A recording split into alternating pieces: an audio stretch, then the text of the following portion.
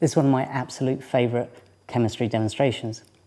You might think, in an age when we're used to seeing all sorts of special effects on screen, something like this might have lost its impact. But there's a world of difference between cheesy video effects and seeing something in person.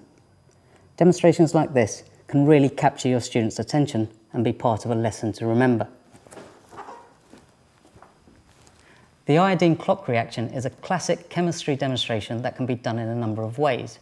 I'm using a solution of hydrogen peroxide with a mixture of potassium iodide, starch and sodium thiosulfate. Precise instructions for making these solutions up will appear on screen about now. You can pause the video to make a note of these, but I'd recommend you use the teaching notes that accompany this video. When showing this reaction to your students, it's a good idea to do it in front of a white screen, or perhaps even use larger quantities of the solutions in a big beaker so all the students get to see it. Now, the colour change happens when iodine reacts with starch to create a blue-black complex.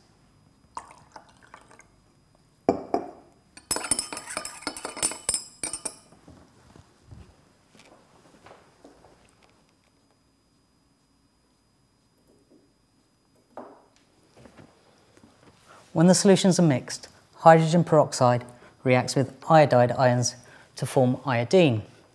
As soon as the iodine forms, it reacts with thiosulfate ions and reverts to iodide ions. So as long as you have thiosulfate ions in the mixture, you don't get the colour change. This happens by a very quick reaction. Once the thiosulfate ions are used up, the iodine reacts with starch to give you the familiar blue-black complex. The time taken for this colour change to happen can be varied by changing the concentrations or the temperatures of the reagents. So theoretically, a clock of any time interval could be produced.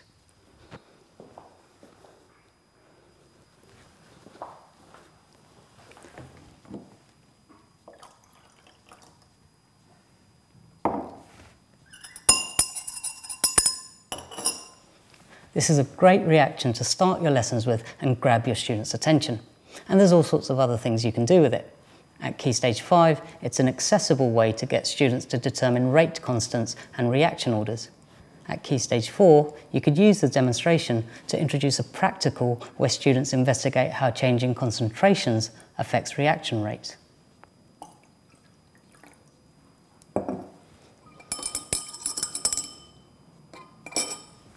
At Key Stage 3, this can be useful for teaching about working scientifically.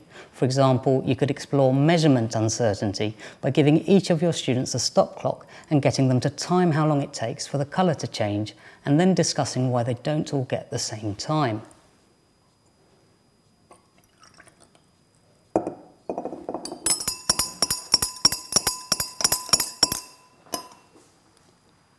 Now, if I've got my concentrations correct, these should all go pretty much simultaneously.